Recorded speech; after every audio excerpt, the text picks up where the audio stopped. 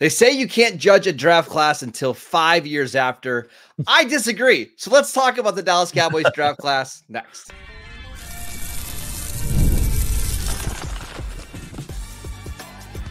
You are Locked On Cowboys, your daily Dallas Cowboys podcast. Part of the Locked On Podcast Network, your team every day. Welcome back to the Locked On Cowboys podcast, part of the Locked On Podcast Network, your team every day. We'd like to thank you for making us your first listen of the day. This episode is brought to you by Hillsdale College. Go right now to hillsdale.edu/lockedon to enroll. There's no cost and it's easy to get started. Welcome back. I am your host, Marcus Mosher. You can follow me on Twitter at Marcus_Mosher. Joining me today, as always, is Landon McCool. You can follow him on Twitter at McCoolBCB. On today's show, we're going to be discussing the Dallas Cowboys 2024 draft class. Where or how these players have played so far, what our expectations are for them going forward. But Landon, let's start with the offensive line. Tyler Guyton, Cooper Beebe, two rookie starters on the offensive line for Dallas. How do you think those two have performed so far? I think it's been kind of what we expected, right? That it was going to be, rough going. I mean, look, I think the expectation, with these two guys always came with an eye towards the first part of this season, right? I think we all obviously knew what the schedule was going to be, and even going into the draft, knew that there was a very high likelihood that the Cowboys were going to have two rookie offensive linemen coming out of that draft that we're going to have to go into that buzzsaw of a schedule the early part of this season. So I think that was, baked in since before Tyler Guyton's name was even called in the first round, that these guys were going to be likely starters and be going against a very difficult series of defensive line groups, especially early in the season. So having said all that, I think that expectations have been right kind of where we expected them at that point, right? That they have looked like rookie offensive linemen playing against a very talented series of defensive lines, and it's been a real struggle at times. It's been a solid play at times, but I think that's what you see when you have rookie offensive linemen, is a kind of inconsistency that is, you hope as the season goes on, starts to kind of steady out a little bit. And I think we've seen that a little bit so far. Obviously, Guyton has missed the last two games because of, a game and a half. Because of the injury.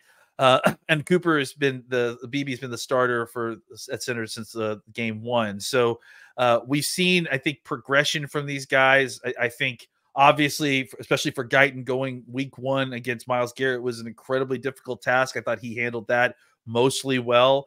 I think it's been kind of up and down since then. He certainly has given up his share of pressures. He's got a lot of holding calls, but I don't think that any of that is really surprising when you're considering what they were up against and who they were and all those things. I think that there's been times when we've had higher expectations from them. What we saw training camp, we got excited about the way they looked, and I think that they have looked good. But I think it's been mostly up and down, and I think that that's really what you should expect from these kind of even the highly rated guys that are coming out in the first through third rounds. It just takes a little while to get used to the speed of the NFL, get used to playing with the guys around you, and physically trying to move grown men off the football after kind of trying to do so against 18 to 20-year-olds for the last 2 or 3 years.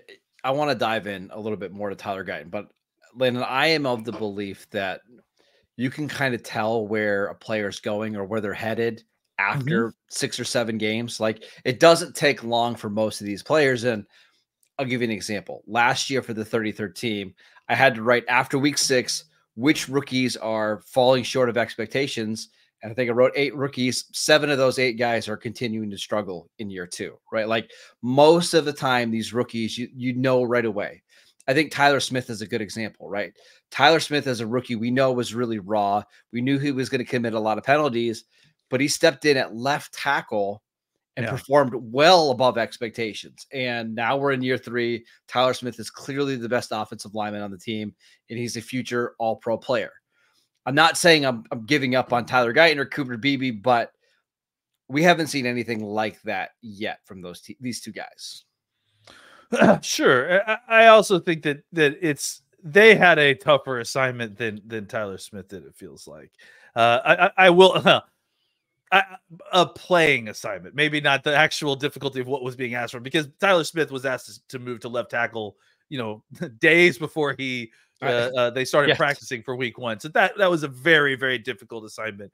I do think that who the Cowboys have played, plays a huge thing in here.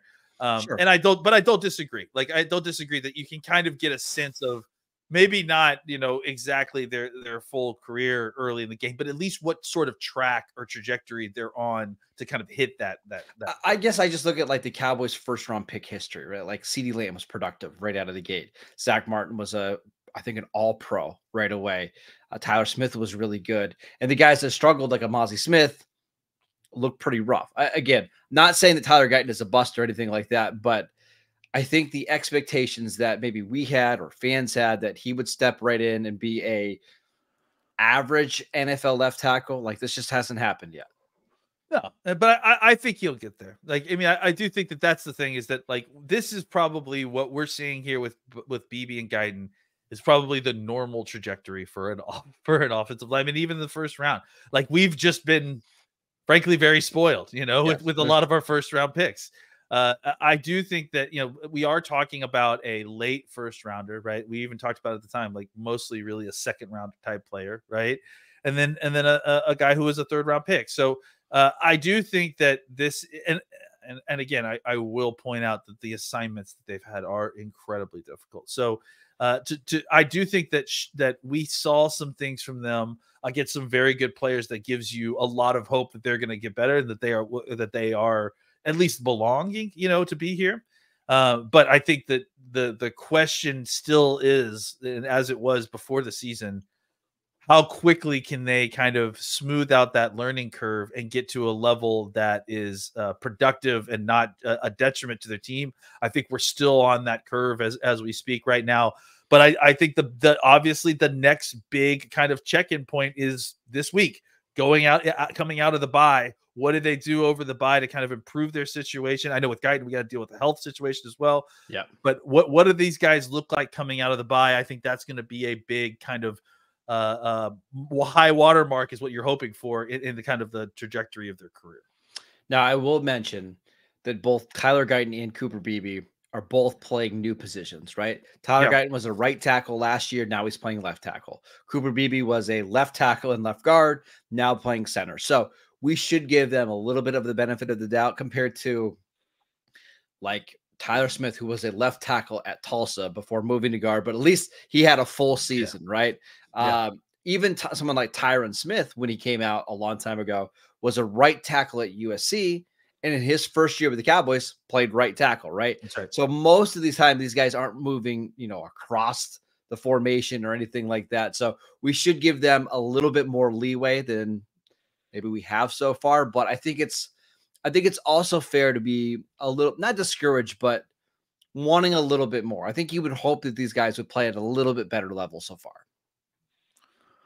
Yeah, I mean, I think this is kind of where I expect it, to be honest. I think if anything, for me, where I feel like I'm a little bit not discouraged, but like surprised, is I felt like the Cowboys probably should be giving them a little bit more help than they have been. It does feel like at times that they are kind of throwing them out there without training wheels, and I guess you have to do that in the course of calling an NFL offense, and I understand that. Here's part of the problem is that the teams they've faced the last few weeks, whether it was Aiden Hutchinson, TJ Watt, Kayvon Thibodeau, Brian Burns, like a lot of those guys were lining up on Terrence Steele's side. So they felt like they needed to help Steele out, and that has put those guys in some tough one-on-one situations.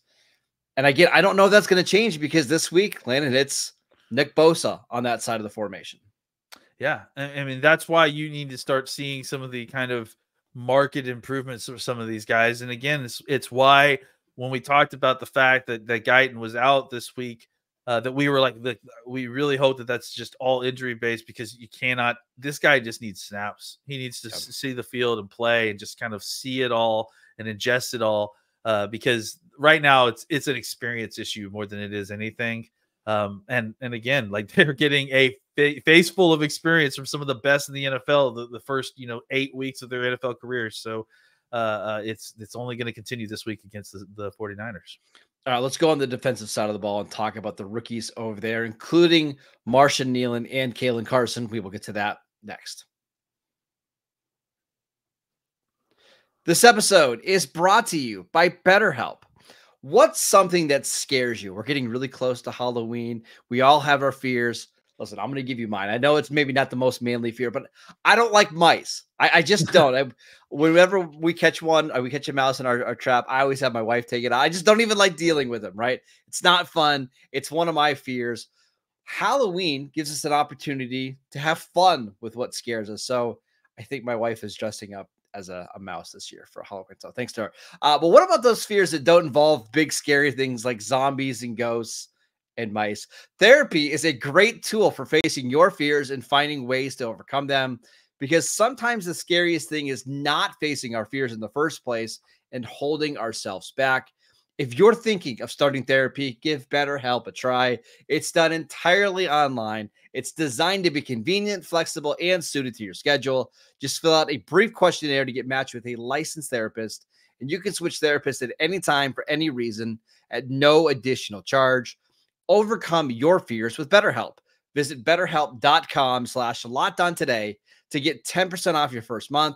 That is BetterHelp, HELP.com/LockedOn. This episode is brought to you by Hillsdale College.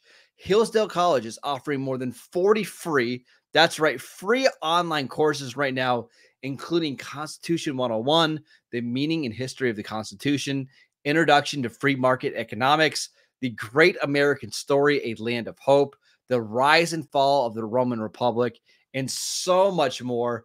I've been taking a couple classes. It's so easy. You just pull up your phone. You can listen to a lecture. Plus, if you want to go deeper into some of these classes, you can get additional readings, quizzes, discussions, or just sit back and enjoy the lectures. Time is our most precious commodity, so don't waste it scrolling through the same mind-numbing content for hours and hours. Spend it improving yourself with Hillsdale College. Go right now to hillsdale.edu/LockedOn to enroll today. There's no cost, and it's easy to get started. That's hillsdale.edu/LockedOn to register. hillsdale.edu/LockedOn. Welcome back to the Locked On Cowboys podcast. We are discussing the Dallas Cowboys rookie class from the 2024 draft. Lena, let's go over to the defensive side of the ball. This unit has been hit hard with injuries. Yeah. We've only got to see these guys play. I mean, in the case of Marshawn Kneeland, 111 snaps. Kalen Carson, who was a week 1 starter, 153 snaps. How do you think the rookie defensive players have played so far? I mean, when they've been on the field, they've been pretty good. I thought that, obviously we had some hope that Kneeland would be, have a bigger role because of the Sam Williams injury early in training camp. And then, we saw DeMarcus Lawrence, get injured and more Kneeland obviously was in order. And then obviously he gets hurt. And it really kind of put a damper on things. I mean, he was one of the guys that specifically you saw some positive things. You thought he was going to get a lot more opportunity. You were excited to see him kind of grow in the opportunity. And then he had that opportunity just kind of pulled out from under him. It was just really, really unfortunate because you just thought that this was a really great chance for a guy that you felt like didn't think it was too big for him. Like you felt like he was going to be able to get into this situation, provide you with some solid snaps while also kind of learning on the go. And look, I'm speaking of him like he's dead. He'll be back hopefully in the next few weeks, I think, right? Let's say like 3 weeks probably. Yeah. You hope. Yeah. So there's still lots of opportunity and lots of time for him to get back in and kind of grow and get a lot out of this rookie season. But it is unfortunate that he had to take a little break with the injury situation because you did feel like he was doing the job well, filling in as well as you could expect for a rookie defensive end. It's a very difficult position to kind of come in as a rookie and have an impact on both sides, meaning both run and pass, right? Mm-hmm. And then I think it's Kalen Carson, very similar situation. Came in, was thrown into the fire because of an injury situation. I thought played admirably, early on in the season. before he got injured. And then once he was injured, obviously it's kind of held him out. It's a shoulder situation. So it's really being comfortable kind of tackling again. That's what we're waiting for. But considering that, while he's been gone, they've basically had to rotate in a kind of a grouping of undrafted free agent, a street free agent kind of guys that just to see, who could take his spot. It will be great to see Kalen Carson kind of come back, not only for the depth of this team, but also, again, much like Nealon, a guy that you felt like it wasn't too big for. You felt like he could go out there and give you productive snaps while also kind of, leveling himself up with all that extra experience that you were getting. Yeah, and it sounds like he should be back this week. Now, Mike McCarthy didn't confirm that, but he was pretty close to playing last week. Yeah. Now you give him 14 days to get ready. I would assume he's going to play. We still don't know if Deron Bland's going to play. Mike McCarthy in his Monday press conference said it's too early in the week to know if Bland's going to play. Do we think Bland had some kind of setback? Because it sure seemed like he had a good chance to play against the Lions, and now we're after the bye, and we still don't know he's playing. I mean, I don't.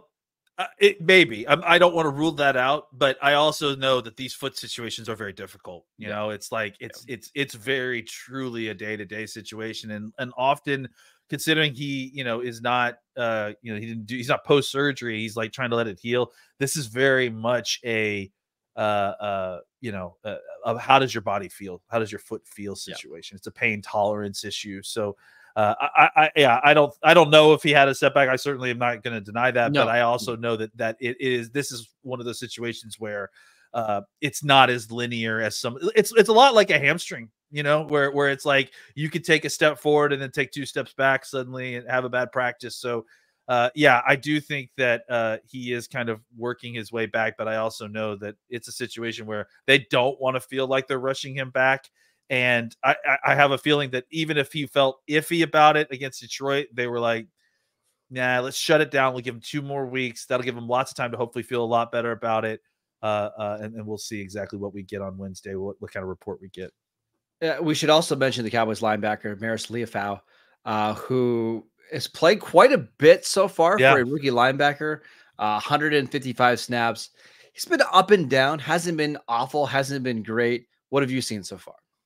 Yeah, I mean, I think, a lot of what the deal is with Maris is that, he's playing behind a couple other guys that we've been excited about. I think Eric Kendricks has played really good football for the most part when he's been out there. I think there was some up and down stuff at points, but especially early, he played really well. And then we've seen, obviously, a lot of really great stuff from Overshone. And then, I think even despite the fact that his snaps were down previous to last week, I thought Damone Clark was one of the only positive aspects of the defense last week.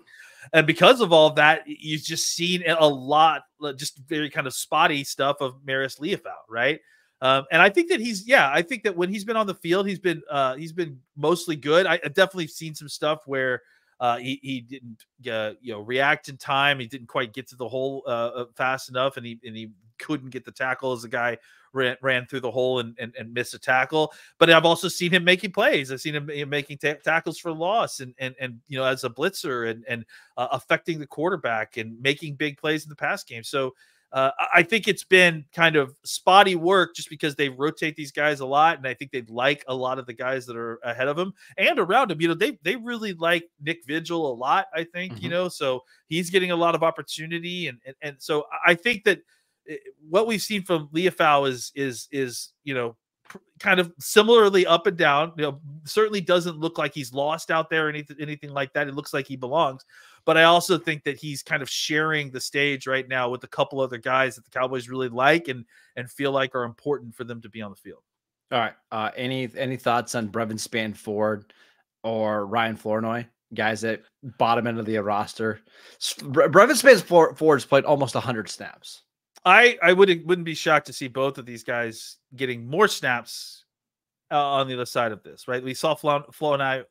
There's no R, and I can't. Whenever I try to not say the R, Flournoy, it really messes me up. But I do expect to see a little bit more of these guys on the other side of things, maybe at the expense of Brooks and or who knows, Scooney or whoever else. I think. So I think we're going to get more opportunity to see these guys just as they kind of get these younger guys more opportunities to see what they've got. But yeah, I think obviously especially with Flournoy is like, he had some opportunities, obviously a big fumble that really was problematic. Yep. You got to see kind of consistent play from these guys. If you're going to want to try to feed them more and more snaps, they've got to be able to handle the ones that they've been given. All right, let's talk about our expectations for the rookie class going throughout the rest of the season. What can we reasonably expect them to do? We will get to that next. This episode is brought to you by FanDuel. Hey, NFL fans, you can start the season with a big return on FanDuel, America's #1 sportsbook. So when you get a hunch in the middle of the game, you can check out the latest stats, view live play-by-play, and so much more on the same page where you place your bets. You can get started with $200 in bonus bets guaranteed when you place your first $5 bet. We've got 2 Monday Night Football games tonight. Go bet on. Maybe you think the Buccaneers are going to beat the Ravens at home. Tampa Bay is a 3.5-point home dog. That's a pretty intriguing line. And once you place your first $5 bet, you're going to get $200 in bonus bets that you can use on anything, including will the Dallas Cowboys make the playoffs? Who's going to be the NFL MVP? I got to say, it's probably Jared Goff. Through the first 7 weeks of the season seems crazy, but so many great things that you can bet over on FanDuel. That is FanDuel.com, America's #1 sportsbook. Welcome back to the Locked On Cowboys podcast. We'd like to thank you for making us your first listen of the day. For your second listen, go check out the new Locked On NFL show. 2 shows every single day, 1 in the morning with Tyler Rowland, 1 in the afternoon with Tony Wiggins for some real NFL talk. Download the podcast wherever you get your podcasts. All right, Landon, let's talk about expectations. What do you expect from this rookie class as we get into the second half of the year? Well, I mean, look, much like the expectations that we had for them early in the season, which was not necessarily a great projection, right? I'm hoping that my second half of the season predictions come true as well, because I do anticipate that as these guys continue to get more and more snaps. I mean, I'm speaking first mostly about the young offensive line, obviously. As these guys start to get more and more snaps, you hope that experience starts to kind of internalize a little bit, and then you start to see the kind of players that these guys were in college show up a little bit more, right? As they start playing a little more naturally, see a little bit more of the similar things that they've seen in previous in earlier games of the season. They start to get a little more comfortable with what they're doing, what they're being asked to do. And they're seeing the defense better. I think all those things will give these guys more opportunities to kind of, again, play the game that they're used to playing in college, feeling comfortable enough that their personality starts to show up on the field a little bit more. I think obviously for Beebe, we're used to him putting guys in the dirt. We're used to seeing him bury guys. And I think as he becomes less timid in some of his steps and some of the stuff, you start to see the kind of enforcer in the run game that we hope to see. That's something that I think has really been missing so far in his game. And then for Guyton, I think, it's really just about finding consistency in his technique. That's the issue with him more than anything, is that it's the same stuff that we talked about, right? It's trying to reach, it's waist bending. It's feeling that he's not, that he needs to make that first initial contact, and doing so requires him to lean forward and get his hands on the guy. And I think as the season goes on, as he starts to get more and more snaps, you hope that the confidence will grow there, that he can kind of be patient with his punch. That will help unlock a lot of his power and kind of, diminish some of the issues that he's had. And then on the defensive side, I think right now it's about getting these guys healthy, right? Like Nealand, Kalen Carson, they need to get back on the field in order to play. Leafau, I think, is just going to be part of this rotation. And I think, again, another guy who, as the weeks go on, as he sees more and more, you expect him to be better. He'll start internalizing. He'll start studying himself on film, seeing where he's weak, and then improving those weaknesses into strengths. That's the trajectory you hope with these young guys that play early, is that, look, it's going to be ugly. They're going to take their lumps. They're going to get penalties. They're going to make mistakes. They may even lose you a game or two, But the hope is that all that kind of earned battle testing that you get in the beginning part of the season with these rookies blossoms into something nice by the back end of the season, where not only are these guys no longer kind of detrimental to your team that you're kind of dragging along, but they become the strength of your team, right? Yep. The weaknesses become the strength. And by the end of the year, you're seeing not just positive, but exceptional play from your top end guys that you drafted, like Beebe and Guyton and Nealand. I just want to see improvement across the board, right? I'm going to reference Tyler Smith. Tyler Smith was fine the first 10 weeks of the season, but the final 6-7 games of the year was awesome. And I believe, I don't have this stat in front of me, but I believe he was like a top 5 offensive tackle in the NFL by PFF grade from like week 10 on during his rookie year. Again, I'm not expecting that from Tyler Guyton, but what I'd like to just see is you continue to get better and better every single week. And the Cowboys don't have to give you as much help, but they can leave you on an island more and more frequently, and you're able to hold up. And the same for Beebe. And hopefully Nealand can get back and give you some solid play. Like, just show me some improvement and get me excited, because even if this Cowboy season doesn't result in them making the playoffs, I need to be encouraged by this rookie class in order to think that this team can quickly get back to where they need to be. Yeah, absolutely. I mean, and I think that that's, again, another reason as to why we, and it doesn't seem to be this way, but when there was, whispers about the idea that this offensive line change may be a more long-term thing, that we were very adamantly against this, because I think more important than the results of this season, to be honest, like, we don't really know, obviously, how this is all going to play out, but almost as important, if not more important than the results of the season, are making sure that these two young offensive linemen get all the experience they can, all the snaps that they're able to, because if this season doesn't turn out the way you want, you would rather still have all that experience so those guys to level up for next season, and kind of see what you've got. You want them to gain all the experience they can so that they can fold that into improvement for 2025. Yeah, because I mean, you're looking at an offensive line in 2025 that's likely going to have a new starter at right guard, right? You don't want to have to feel like, okay, we have a weakness at left tackle, we've got a weakness at center, we've got a weakness at right guard, because that's going to completely change how you view the entire offseason, right? So if Beebe and Guyton can prove to be functional starters, I just think it's going to give you a lot more hope, not only this year, but just moving forward about where your roster is at. That's well, and certainly this year, because here's the thing, is that the truth of the matter is that, I think we spent a lot of the bye week trying to find ways to improve this team that actually will be meaningful in a way that make them contenders again. And if that's even possible, right, with the roster that you've got or what's available on the street. And I think if you're looking to try to level up this team, the fastest and best way to level up this team is for those two young offensive linemen to start playing, much better football, because that's a rising tide raises all ships in that situation, right? You get a better offensive line play, you control the ball better, you can run the ball a little bit better. That'll help your passing game, that'll help your defense. I think that these two young offensive linemen taking the bye week to kind of improve their game, that is probably one of the most important things on this team as far as the chances of actually improving the outlook for the 2024 season and the back end of the season. All right, that is it for today's show. We want to thank you for making Locked On Cowboys your first listen every single day. Make sure you check out the Locked On NFL for your second listen. Go follow Landon on Twitter at McCoolBCB.